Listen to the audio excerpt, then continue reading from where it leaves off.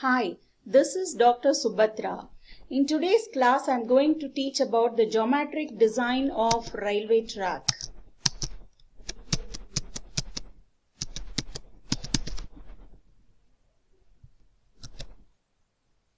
The following parameters determines the geometric design of a railway track.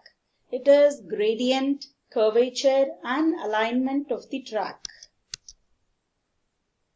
The objectives of geometric design are to have a safe and smooth running of the train, to obtain the maximum speed, to carry the heavy axial load, to have a good aesthetic view, and to have the lesser maintenance of the track, and to prevent the train from derailment.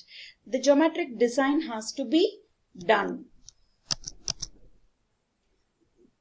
Among them, gradient is a very important parameter. Gradient is the rise or fall in the level of the railway track is called as a gradient. There are many types of gradients available.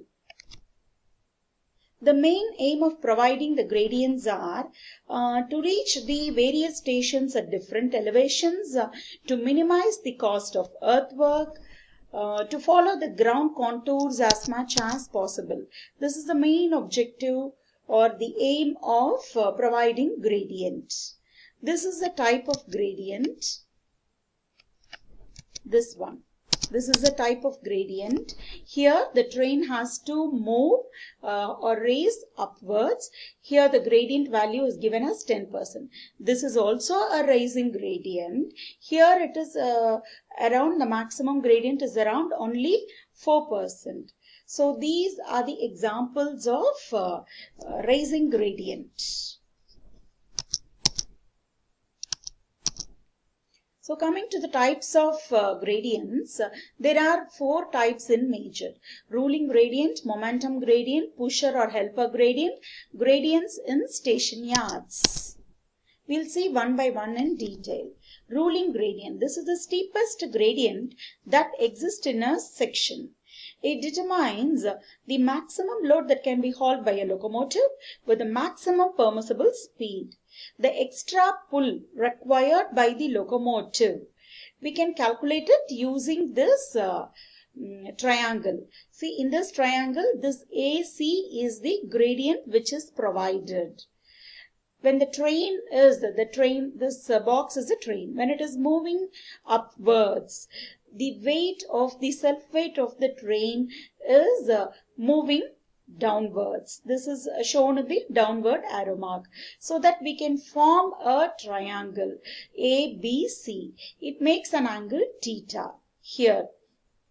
To calculate how much extra pull is required for the train to raise the height, we can calculate it using sin theta. Sin theta, we know that it is opposite side by hypotenuse.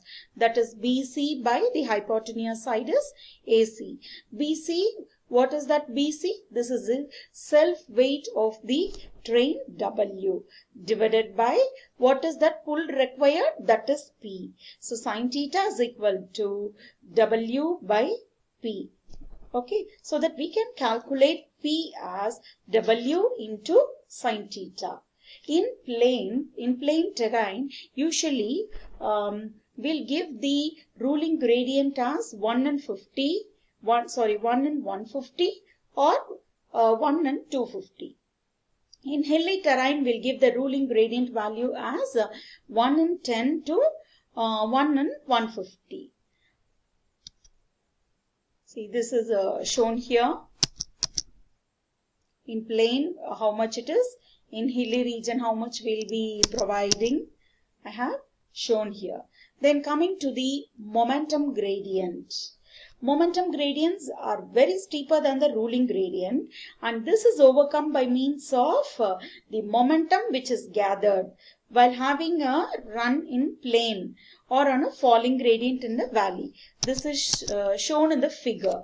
See here, the gradient is very steeper when compared to the ruling gradient, but the train moves on its own by means of gathering the momentum. The this gradient it is able to overcome by gathering all the momentum. But at this junction we should not provide any signals, that is no obstacle should be there at that junction of momentum gradient. Okay, this momentum gives the additional kinetic energy to the moving train, which would enable the train to overcome a steeper rising gradient. The picture shows the momentum gradient.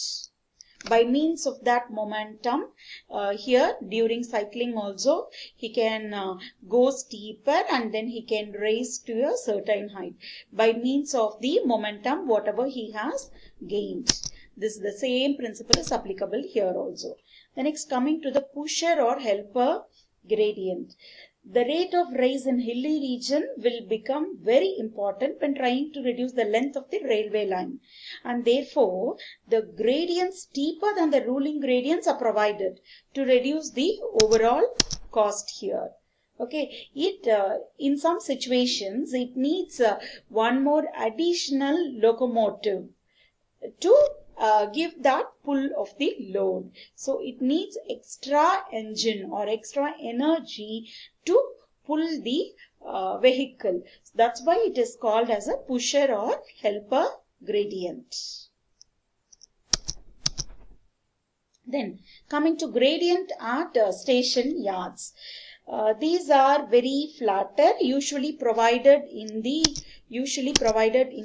stations.